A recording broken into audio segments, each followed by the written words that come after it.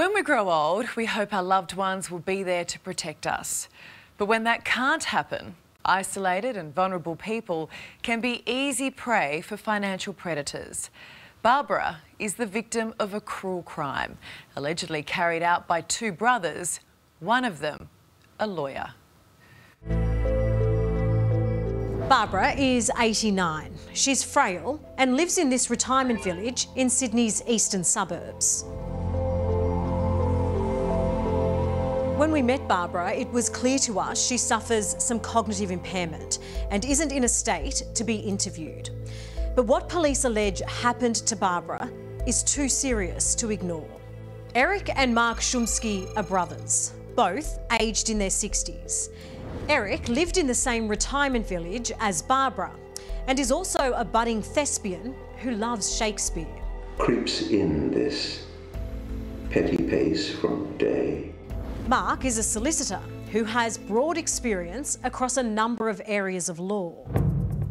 Mark, Dimity Clancy from A Current Affair. How does it feel to be on the other side of the law? Did you prey on a vulnerable old woman? No comment. What was it? What if it was your mother? What if it was somebody you loved, Mark? Detectives set up a strike force to investigate after receiving a tip-off from Barbara's bank. Between the brothers, police allege they defrauded the elderly woman of $349,000. Officers claim between 2019 and 2022, Eric helped Barbara transfer $316,000 to him to pay for personal debts and living expenses. Eric was remanded in custody after he and his brother were arrested and charged. Mark was granted bail, but ordered to report to police 3 times a week. And that's where we caught up with him. Do you plan on defending the charges? Surely you must have something to say about the allegations against you. No comment. Can you tell us why anybody would do such a thing? Both the brothers have been charged with dishonestly obtained financial advantage by deception. Eric with 1 count, Mark with 4. Both will face court next month. Are you upset by the allegations against you? Do you have anything to say to Barbara? I mean, we've spoken to Barbara. She's a really vulnerable elderly woman. Mark took refuge inside his law firm on Sydney's North Shore, where he's still practicing. His employer, Stacks Collins Thompson, part of Stacks Law Group, sent us a statement. The practice will comply with all professional conduct obligations. The firm also says Barbara was never a client. Eric is yet to enter a plea. But Mark Shumsky's employer says he will fight the charges, and Stacks Collins Thompson will be representing him in court. You're a lawyer, you're supposed to practice with ethics and be honest. Is that how you would describe yourself? No comment.